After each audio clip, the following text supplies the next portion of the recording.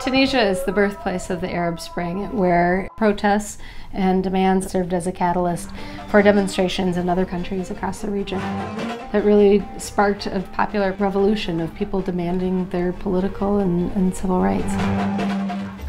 So it must be up around this corner over here. My name is Sarah Johnson, and I'm an Associate Director of the Democracy Program at the Carter Center. How many stations? And the Program Manager for our election observation mission activities in Tunisia.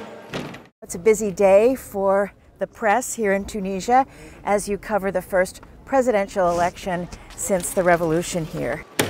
Clearly, after decades of dictatorship, it's vital that the people come out and exercise their precious right to vote.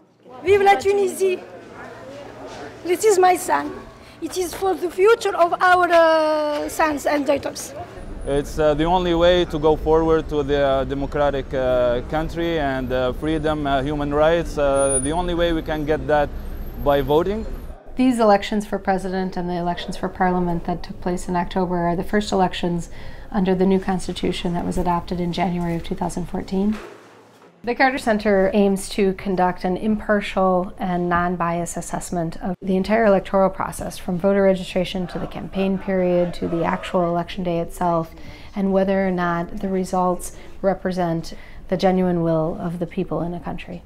I congratulate the Tunisian people, the election administration, those who worked long hours at the polls, civil society and political parties for working together and ensuring that the election was held in a calm and peaceful atmosphere.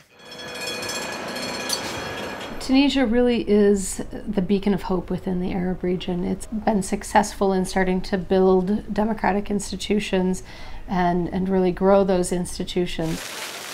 I really do think that within the region, Tunisia provides a positive example for the other countries that it is possible to have a transition that is stable, that is nonviolent, and in which the people themselves can select their next leaders.